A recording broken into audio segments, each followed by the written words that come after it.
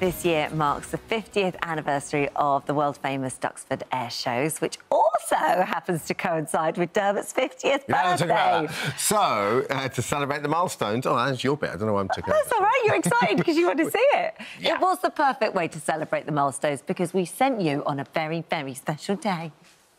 You say Hollywood, you think of movies. You say Wimbledon, you think of tennis. You say Duxford, you think of planes. Especially this weekend. When, as part of the celebrations for the 50th anniversary of Duxford Airshows, they'll be hosting their two-day summer airshow.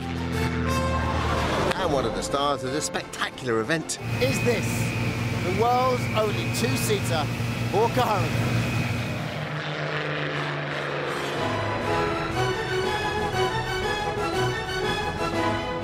Established during World War I, Duxford was one of the first Royal Air Force stations, a role it fulfilled with distinction for almost 40 years. Particularly during World War II, when its squadrons were at the forefront of the Battle of Britain. Duxford's last operational RAF flight was in 1961, and then the Imperial War Museum largely used it for storage and restoration, until in the 1970s it got a new lease of life. Back in 1973, Duxford hosted its first ever airshow, which coincides with a certain someone being born, but we don't like to talk about that. So, to celebrate my birthday, the wonderful people here invite me down to fly in a Hawker Hurricane. What?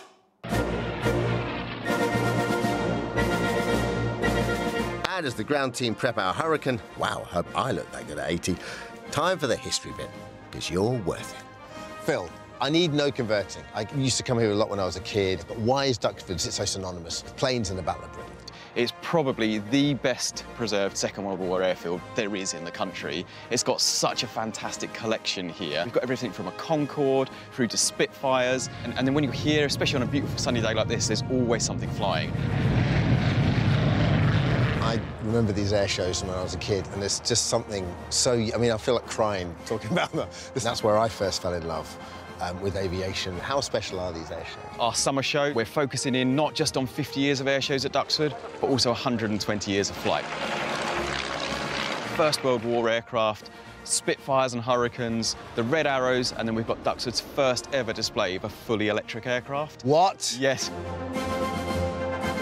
And electric certainly sums up the atmosphere for me as I walk to the plane. And that very cool gentleman next to me is Mike Collett, the pilot. Mike, I can't tell you how excited. We're right next to the Hurricane. It's incredible, isn't it? Yeah. The Hurricane's an amazing aeroplane. It was groundbreaking when it came out. It was the first aircraft that the Royal Air Force had that went through 300 miles an hour.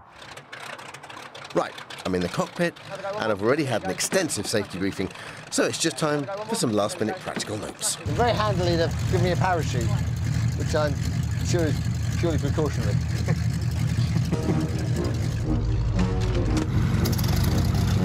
Oh, wow! I mean, what a noise! And the Spitfire gets kind of more credit than the Hurricane, for the layman at least. Why is that? The Spitfire's more of a poster girl, isn't she? She's glamorous, that elliptical wing, fast, sleek, sexy. Whereas the Hurricane was the workhorse. In the Battle of Britain, she shot down 2/3 of all the aircraft, including the anti-aircraft gunfire. Oh, Spitfire really won the PR war. Yeah, absolutely. Right, ready, Dermot? Yeah, away we go. So exciting. Take off so quick as well. Woohoo! Mike, it's so graceful. Not bad, is it? Just dancing through those clouds.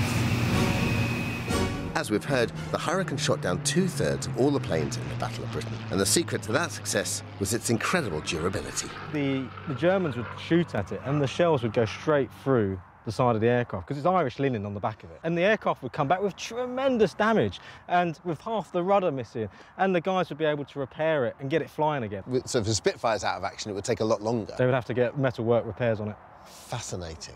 And it wasn't just the planes that were incredibly resilient, so were the pilots. The average age of a Battle of Britain pilot was just 20, many of whom made the ultimate sacrifice.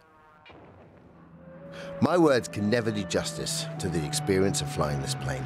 But as Mike demonstrates what this plane can do, the words of High Flight, written by a World War II pilot, can. Oh, I've slipped the surly bonds of earth and danced the skies on laughter-silvered wings. Somewhat I've climbed and joined the tumbling mirth of sun-split clouds and done 100 things you have not dreamed of. Wheeled and soared and swung high in the sunlit silence. What an incredible feeling. This sense of history is pretty overwhelming, to be honest. Where never lark nor ever eagle flew, and while with silent lifting mind I've trod the high untrespassed sanctity of a space, put out my hand and touched the face of God. Happy? Yeah, I'm happy. Finally, I was offered the chance of a lifetime to take control of the hurricane, to which, naturally, I said, I'm going to try left-hand turn. just wish Mike would stop doing that. I'm flying a hawk over again. With the plane safely back in Mike's hands, there was just time for a final fly past before touching gently back to earth.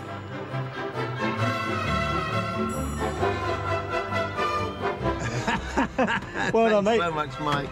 Top effort. Oh, wow. How was it? Incredible.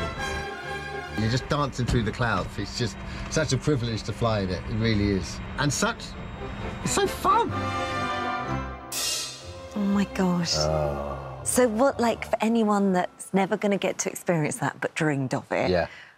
What was it Just like? living history. You Yeah. just feel like, because as soon as you sit in it, there's the smell. Yeah. So evocative. And then it's so graceful. Yeah. As soon as it takes off. It's very special. So you feel, it's really weird because you feel completely safe, but you feel like you're in something that's, yes, it is, of course, it's almost 180 years old, whatever, but you still feel so secure inside it. Yeah, amazing.